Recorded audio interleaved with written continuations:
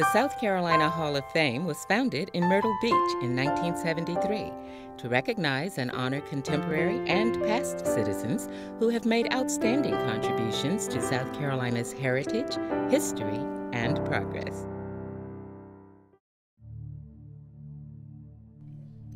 William Barret Travis and James Butler Bonham were two South Carolinians who fought at the Alamo in the War for Texas independence. Historically, William Barret Travis becomes the commander of the garrison at the Alamo. And there's a lot of controversy about how did that happen, and a lot of misunderstandings about who he was that put him in that position. But historically, we know that he's the commander. Bonham, on the other hand, is a figure that comes in and out of the Alamo, but he's still important. And what he represents is this idea of, even though they know that death is a real possibility, that he's willing to come back and bring information. Travis and Bonham were natives of Saluda County. James Butler Bonham went to the University of South Carolina, which was new, and it was called South Carolina College at that time. And the food must have been terrible because they had a food strike, a food riot almost, and many of the really good students were expelled. And he was one of them, James Butler Bonham was. Travis went on to Alabama, and he went to school there. After Bonham was expelled, and he went to Pendleton, and he read law there and became a practicing lawyer there. And he left there to go to Alabama. Bonham and Travis became interested in the cause of Texas settlers who were being oppressed by Santa Anna's Mexican regime. One of the things about people in the 1830s is that they were on the move. And they were on the move looking for opportunity. They were on the move because they were looking for opportunities, not just for themselves, but also opportunities to spread this new ideology they had of republicanism, small r republicanism. And so both Travis and Bonham represent really a generation that's born after the American Revolution, but they feel obligated to carry on what was started in 1776. Death wasn't something that scared them. Travis came to Texas because he'd had financial difficulties in Alabama, and he's really looking to remake himself. And his one skill, among many of his skills, he's a lawyer. And so he begins to take cases. He begins to come into contact with people like Stephen F. Austin, really the elite of the Texas colonists. And in 1832, same time in South Carolina of the nullification crisis, Travis is bringing on his own crisis here in Texas by getting himself arrested, getting the colonists all upset to then attack and drive out a Mexican garrison there at the town of Anahuac. So very early on, 4 years before the Alamo, Travis he's a radical, he's a rebel. Travis had become a military officer and in 1835 was ordered to recruit reinforcements for the Alamo, a strategic fortress in Bayard to defend against the Mexican army. Bonham also came to Texas with a company of militia cavalry.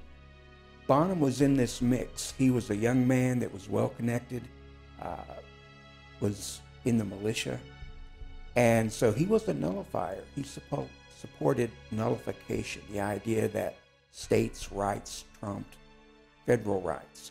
And this is an idea that he brings with him to Texas. And so when you look at what is happening in Texas, Bonham says, I'm here to volunteer, use me however you'd like. But he isn't here to restore Texas to the federal Mexican Republic. He's here for independence and for the opportunity for Texas to be a new republic, but the way that he and Travis and others view what a republic should be. Bonham arrived at the Alamo in January 1836.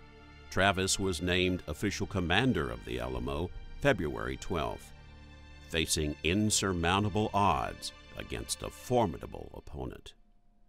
Commandancy of the Alamo, Bear, February 24, 1836. To the people of Texas and all Americans in the world, fellow citizens and compatriots, I am besieged by 1,000 or more of the Mexicans under Santa Anna. I have sustained a continual bombardment and cannonade for 24 hours and have not lost a man. The enemy has demanded a surrender at discretion, otherwise the garrison are to be put to the sword if the fort is taken. I have answered the demand with a cannon shot, and our flag still waves proudly from the walls.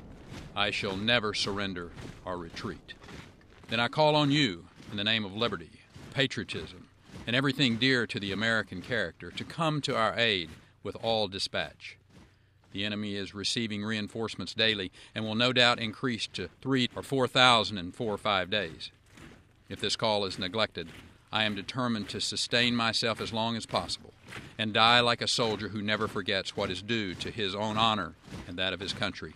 Victory or death. William Barret Travis, Lieutenant Colonel, Commandant. Along with James Bowie and Davy Crockett, William Travis and James Bonham were heroes of the Alamo, who fought and died for the cause of freedom.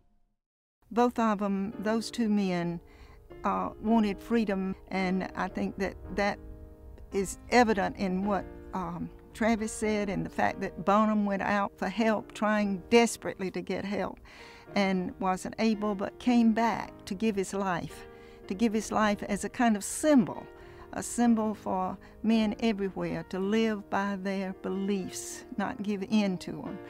Believe in your country, believe in what's right, and to them that was right. It was right for them to do that. I think one of the fallacies that we have about history is that we can compartmentalize history and say, well, this is U.S. history, this is Mexican history, this is Texas history, this is South Carolina history. But it's all connected. And so even though you're growing up in South Carolina and the Alamo may be, several states away, it's still connected to who you are, who these people were. What made South Carolina really a powerhouse in the early republic is the type of things that spawns people like William Barret Travis and Bonham. It really is a seedbed for these young, aggressive Republican radicals who want to go out and change the world. And so this is part of South Carolina's legacy.